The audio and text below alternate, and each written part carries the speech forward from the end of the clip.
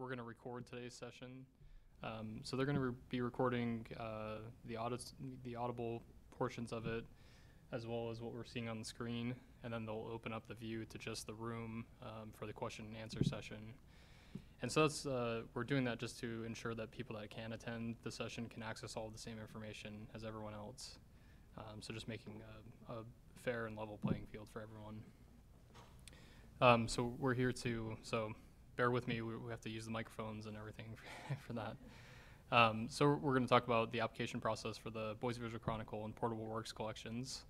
I'm Carl LeClaire, I'm the Public Art Program Manager. Joining me today is... I'm Katina Crum, and I'm also with the Public Art Program. And so Katina's contact information is out on the call, so if there's any follow-up questions or clarifications after today, you can always reach out, and we're happy to help. So just a quick agenda for the day. We're just going to kind of walk step by step through the application, talk through expectations, how to fill out the application, what we're looking for, talk about the evaluation process. And this is a great time to just ask questions and interface directly with us as opposed through email or phone. So to get started, the call, as I hope you've already navigated to it, is located on our website.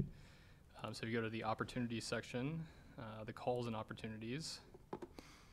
This section is where we host all of the opportunities that we're offering, but also below we have opportunities within the state of Idaho, and then other national and regional opportunities for public art or exhibitions. And we try to cater those selections to opportunities that we think are good for the local artists. So the standard format, you'll see the opportunity listed up here with the deadline, a little bit of information. If you click into the Apply Now, that'll take you to this landing page for the opportunity. And again, this is just standard presentation for all of our projects. We try to, again, just reiterate some of the information here. So at a quick glance, you can identify and understand if this is going to be the right opportunity for you to apply for. So deadline's very important, the budget amount. So for this call, it's a little bit different in that we have a total budget of $24,999 for the acquisition of new works. And so this isn't for one artist, but we're hoping to collect a number of works, just as many as we can within that available budget. And then, so really the opportunity, the Boise Visual Chronicle started in 1996 as a partnership with the Capital City Development Corporation, the Center on the Grove, and the Arts Commission at the time. And they were interested in creating a documentation of local artists' work that was really celebrating different facets or aspects of life in Boise. And so early on, the directive for the collection was that it had to be local artists and it had to be specifically work about Boise in some respect. And so early on in the years, it was collecting a lot of scenes from Boise. Over time, we started collecting a lot of scenes of the Boise Depot and of the river, and we started to kind of loosen the parameters of what we're looking for. So we're looking for, I think, local artists that are just making work in Boise, not necessarily so specifically tied to specific scenes of Boise, but opening up those parameters to just being able to support the artists that are working here. The Portable Works collection has kind of existed predating the Boise Visual Chronicle, and was really a loose framework for the Arts Commission to collect other interior works. And so it's composed of donated works, works that maybe existed before the time of the Arts Commission within the city's possession. And 2 years ago in 2017 was the first time that we actually put out an acquisition call for the Portable Works collection. And this further allowed us to loosen the scope of how we're collecting or what we're collecting into our collections. And so the two collections really provide a nice balance for each other. Boise Visual Chronicle still has the aim of really celebrating aspects of life in Boise. And Portable Works, we have representation of a couple international artists, maybe who have served residency terms here in various capacities. Again, other donated works or other acquired works from the city or Idaho-based artists. And so the collections to date, we have between the two collections, maybe just over 300 works between the two. And they range from two-dimensional and three-dimensional works. We actually, for the first time in 2017, acquired three-dimensional works specifically for the collections. And so we've further broadening that scope. And the works get displayed throughout all publicly owned buildings owned by the city. So that includes City Hall, the library branches, City Hall West, the airport. And so it's a great way for us to support and celebrate the artists that are working here, but also provide authentic, unique artwork for our municipal spaces. And so we're going to get into the application now. So click in, and this link will take you into being able to download the application, which you'll need to do to access a couple of the items that are required to be submitted with the application. So once we get in here, that same information is reiterated again, deadline July 26th, 3 p.m. So it's a very firm deadline. Make sure you get everything in. Try to get it in before the deadline. So that way we have the opportunity to review and let you know if there's any issues, and we are able to allow you to resubmit any of that problematic material as long as it's before that deadline. The opportunities I talked about, this time around we put in the statement for cultural equity. Our Arts and History Commission supported and included this statement on cultural equity as part of our department's practice. And we're looking to just further expand the scope of our collections based on trying to include as many diverse perspectives within the art making community here and different perspectives throughout the collection. Project information, so this information just breaks down that differentiation between the Boise Visual Chronicle and the Portable Works collections. We have the anticipated project timeline. So the timeline again is there to help the artists understand if you are available and able to meet the terms of this particular opportunity. This project, as opposed to some of our other ones, is a little bit lighter on expectations and involvement. We're here at the first workshop. Once the applications are received on July 26th, we will compile all that information and then bring it to our selection panel, who eventually makes the decision on which items we're going to accession. So a common, I think maybe myth or misunderstanding is that Katina and I have the authority to make decisions as to what projects we fund or what we accession, but we are simply facilitators of that process. And so each opportunity has a unique set of stakeholders that we compile. So the selection committee is different for every project based on stakeholders. And the core members are the Arts and History Commission. That's a mayoral appointed committee that helps in the decision-making process for the department. We then have a Arts and History Advisory Team, which is an ad hoc sort of volunteer group of community members that help us out on special projects and volunteer opportunities. They have a seat on the panel. And then we always have at least an arts professional and an artist on that panel. So we've built it out a little bit, a little more robust. We have a couple members from each of those groups serving on this panel this year. And what we'll do is we take all the application material and we send that out to the selection panel members, and they have usually at least a couple weeks to review all the materials before they come to the day of the meeting. And everyone compiles their own notes and essentially scores on the applications. We compile all those scores, create averages, and then create a breakdown of how we want to proceed. That serves as a starting point for that discussion at the day of the selection panel. And from there, we just try to work through and discuss everyone's different viewpoints and try to come to a consensus as to how we're going to proceed with the project. For this particular one, we'll look specifically at available works for purchase, and given the budget, how many works we can purchase with the available funds we have. And then once the selection is made, we'll notify the artists, And then there's a period of time that the artist will have to bring the artwork. Here, we'll do an inspection of the work to ensure that it's consistent with what was presented in the application, and then do a simple purchase agreement between the city and the artist.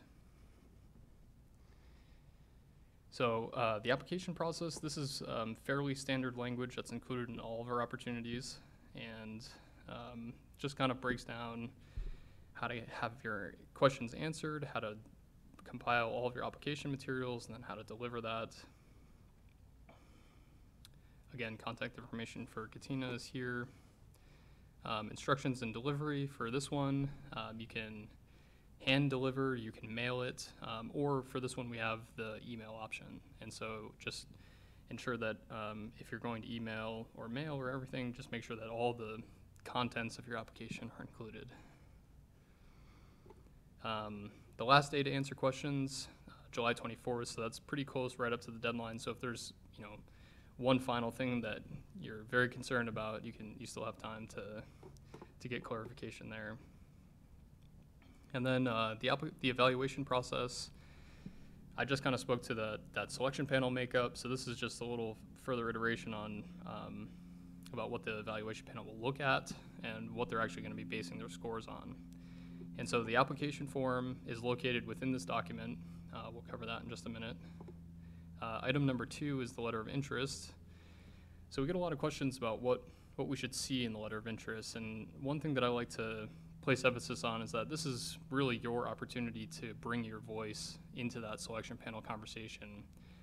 Because you don't have the opportunity to present to that panel, this should be the opportunity to tell the panel more about yourself, more about your practice, maybe the significance of some of the works that you're presenting for purchase, if there's any provenance, exhibition history, awards that a work has received in the past. This would be a great area to highlight on some of those things. And then again, just kind of humanize your application with your voice there. So it could go a number of different directions, but be specific about what you want to say to the panel in this letter. The artist's resume, we don't list this as a CV, but if you have a CV, that's great. If you don't have a really robust exhibition history, that's fine too. But just try to put together some representation of your qualifications or your artistic experience. If that's limited, any related job experience that you have that could build confidence in the panel about your ability to show up and bring your work here and sign the contract and just be responsible to dealing with the budget and timeline. So that can be pretty flexible. For the images, this is really, so as you see, the images of the work is what is going to garner the highest value and points. And so this is really what the panel is going to be paying most attention to. And so 100 points total for the portfolio of images that you're submitting. And so you have the opportunity to submit up to 10 images. However, if you don't have 10 images available, then that's fine. If you have maybe 2 works that are available that you would like to present to be purchased, to just use those 2 images. Oftentimes we see a really strong body of work, maybe 6 works, and the artist will kind of throw in 4 additional works that really aren't as strong as the other ones. And the panel has a very difficult time in navigating that decision because they don't really understand maybe what they're going to get from the artist. And so this opportunity, we are looking just for unframed available works. And documentation and the image quality is extremely important. When we meet with the panel and when they're reviewing, it's all through a digital platform. And so we really encourage artists to have, if you can't competently photograph your work, try to have it professionally photographed or represent your work in the best way that you possibly can. When we meet, we're looking at a screen much like we're viewing up here, and so just think about the quality that you're presenting, because that's beyond your voice and that letter of interest, and looking at your resume, that's all the panel has to work with. So when we look at images, we have the dimensions not to be longer than 10 inches on the longest side, and then 300 dpi. Those are specifications that will allow for your work to be well presented in this type of format. Anything larger, anything smaller creates issues in terms of viewability and accessibility. And so that's critical that that's properly sized. But it's also really important to think about just how you're documenting the work. So just focus strictly on one piece of work per image. And within that image, we'll get to questions in a little bit, so if you can hold on. So if you want one image represented, and try to, if there's any extraneous information outside of the bounds of the artwork, try to crop that into just inside the image area. Make sure that it's well lit, so there's not shadows cutting across or big glares if you're photographing a painting that's sort of obscuring any part of the image.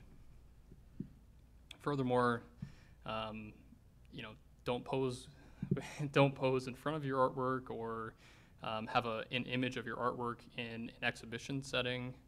I know sometimes it's really enticing to say, look, the work was displayed at such and such gallery, but then we'd have a hard time determining which work you're pointing to and which work is the one that's available. So really just narrow in and focus on just representing the image in the best and highest quality that you possibly can. You had a question there? Yeah, I was photographing actually all my paintings.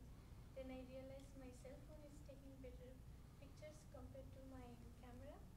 So I was wondering whether I can submit my smartphone pictures. When I save it, it gives option like small, medium, large. So I was wondering whether I can use my cell phone pictures. I think a lot of the times the cell phone won't take a high enough quality image. I think the cell phones typically take an image at around 72 dpi, and that creates a very small sort of web file. So if possible, take the images with a real camera, and that'll give you more flexibility on the scale and the quality of it. Anything to add there?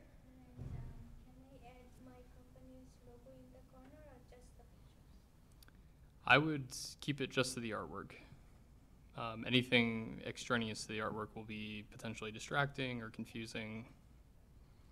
I certainly don't want anybody to be discouraged if they don't have access to a camera.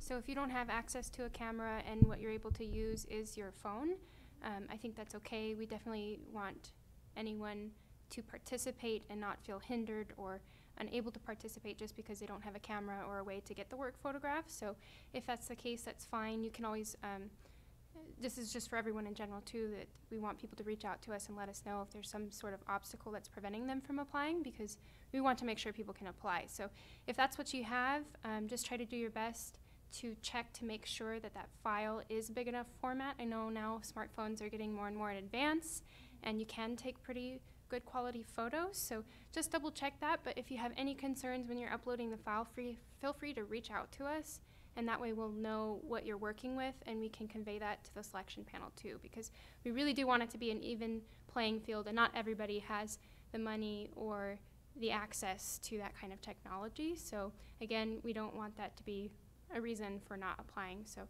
just saying that in general, but so you can double check that when you're uploading the files.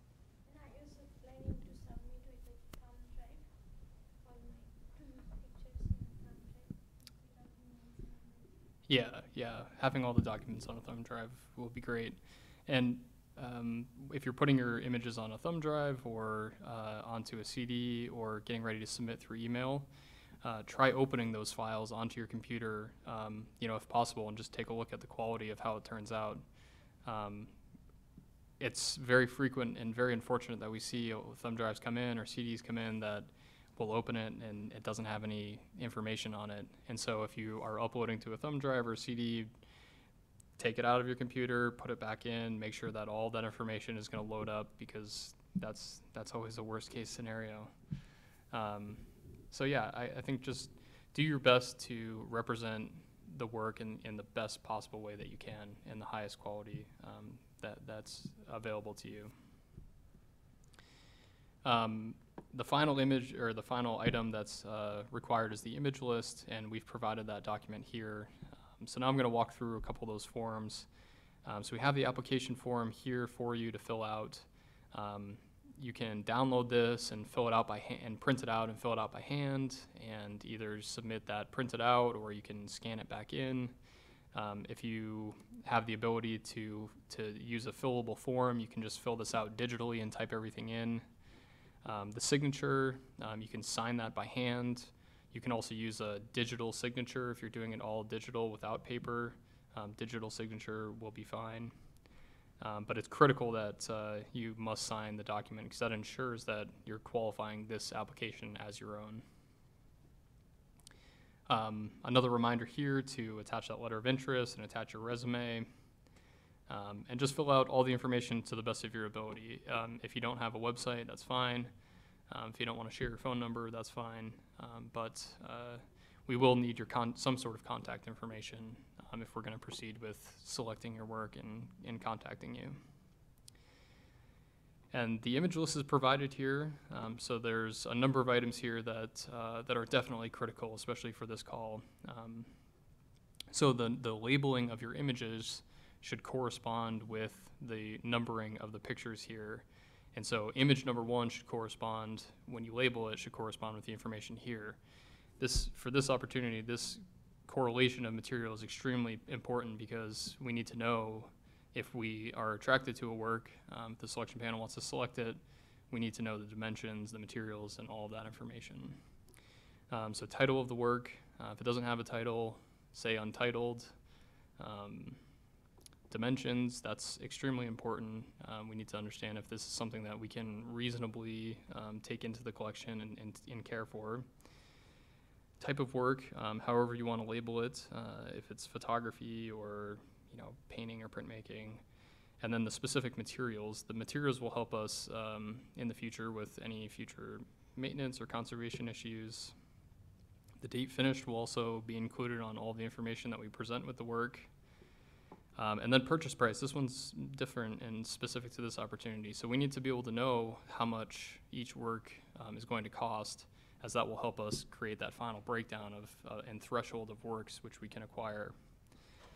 The additional information and comments section, this is another great opportunity for you to bring your voice into that panel conversation. And so again, if you didn't touch on any merits of your particular work within the letter of interest, you can say this work was exhibited at this gallery or won this award at this juried exhibition, or anything you want to say here. This is another open platform for you to bring your voice into that equation. And so there is 10 available slots here, but again, you don't have to have all 10 filled out in order to qualify. If you just have simply one work to submit, then that's fine as well. And then we've just provided a quick checklist here at the end to ensure that you can check off every single one and make sure that all of your information is there. So that's a quick run through of all the information. Katina, do you have anything to add? That's great. Okay, so we will stand for questions, and please take as much time as you think you need to ask questions, and we'll try to find all the answers we can. Yeah. So if you don't mind just asking your question into the microphone. Just for the purposes of the recording, or actually, I'll just repeat the question, if that's okay. So, you're saying that the artwork doesn't have to reflect Boise or the Treasure Valley? It just has to be our own interpretation of art? Yes. So the question was, the work doesn't necessarily have to represent anything necessarily from the Treasure Valley. And I think that's correct. We're looking for the work that's being made within the valley. And so we will make a decision when the selection panel puts forward their recommendation. We will then, as staff, determine the allocation into which collection it goes. So whether it goes to Boise Visual Chronicle or into the Portable Works collection. Is there a size restriction, size limit in terms of the actual works, not the images of the work? So the question was, is there a size restriction for the work? I don't think there's necessarily a restriction for the size. We have acquired some very large works, and I don't think that there's anything at this point that would hinder us from looking at scale. As you can see, there's a couple examples around here of some pretty large works, 3 dimensions included. So I think we're pretty open to what you have.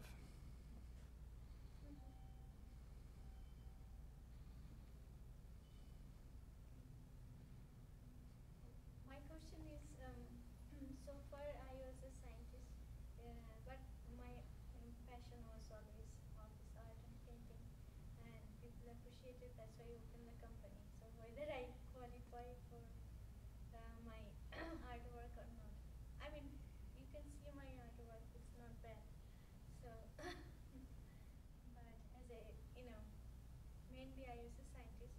Now it's my new company, and I'm now full time doing art job. So is your question whether you should apply as yourself or as your business? Whether whether you wanna consider me as an artist or not. Oh yeah, Yeah, absolutely. If you're making artwork, then you're an artist. yeah. Yeah. And so, if you, in terms of filling out the application, that's up to you on how you want to run. If you're gonna, if you're trying to take, the intake of funds through your business, then you can include your business information as well on the application. But we'll definitely want your name though as the credit for the artist.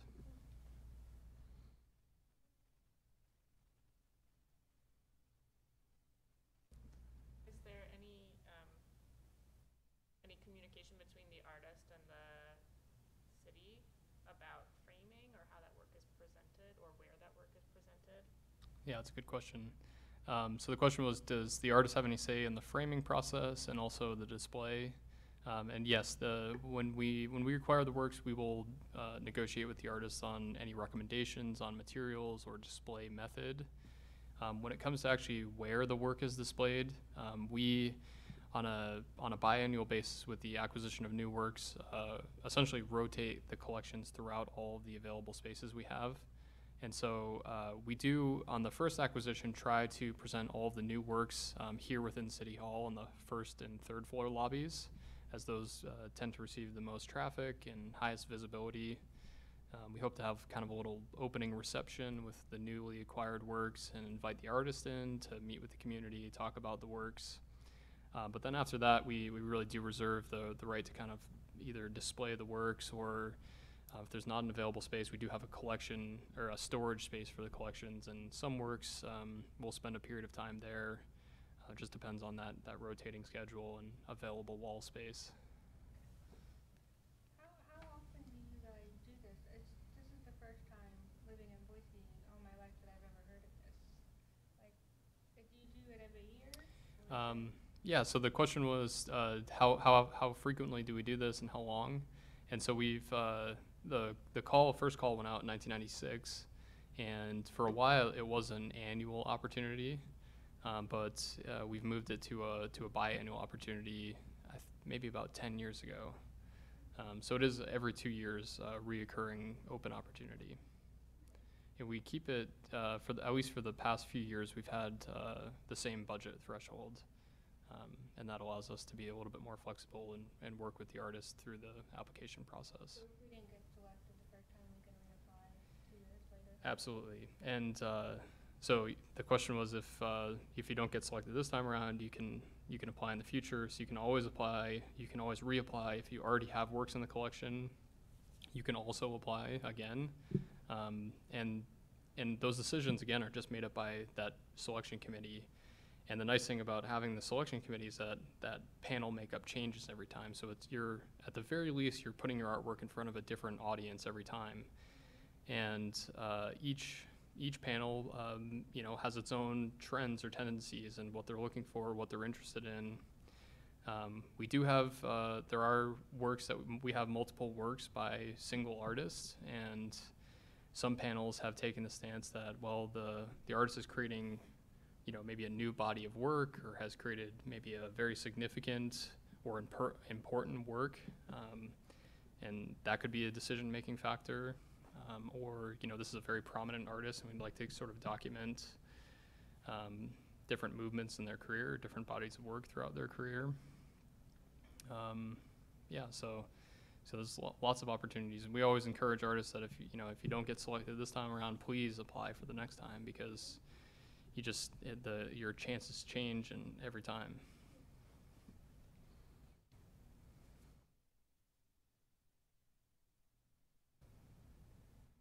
Anything else? Okay. All right. Well, thanks for joining us today. Appreciate it. And then just reach out if you have any further questions and get your applications in before the deadline.